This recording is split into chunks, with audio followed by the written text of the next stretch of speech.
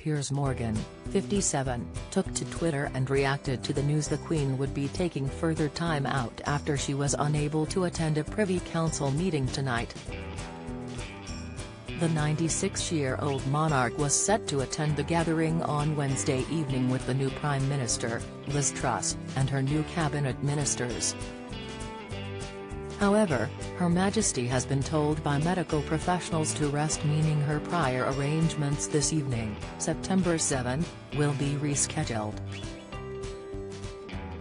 The Talk TV presenter, who boasts 7.9 million followers, offered his well wishes to the Queen amid growing concern amongst the British public.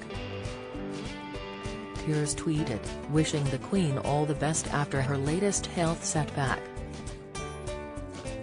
Social media users rushed to comment on the post, as many also shared their concerns, before offering their best wishes to Her Majesty.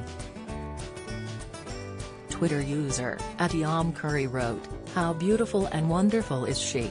Just swells my heart." @Keely Wickspend, "It's very worrying." @Tony penned, "She is 96. It doesn't matter if she is Queen or not.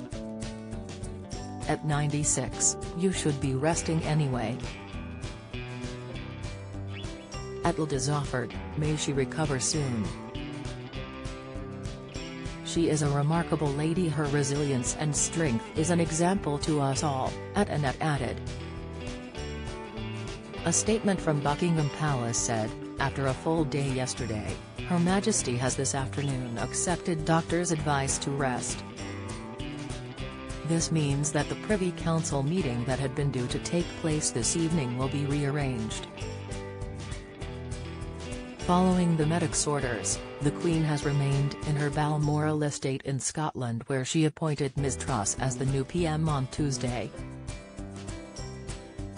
The Queen, who has been experiencing ongoing mobility issues, met with the new Prime Minister, who would have taken her oath as First Lord of the Treasury. Tom Hanks' wife Rita Wilson-Thierry as couple dine with troubled son. Latest Michael Bublé bids farewell to family just weeks after baby's birth. Admission Rachel Riley's eye-popping display leaves countdown viewers distracted. Pictures, the advice to miss the meeting and stay at home is not believed to involve a hospital stay. Beyond Buckingham Palace saying the Queen pulled out on the advice of her doctors after a full day yesterday, there is no further official commentary on her health.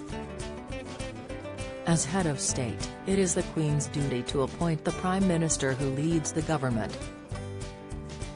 The Queen has been taking her traditional summer break in Scotland with family and guests, and she usually stays at the estate from August to October.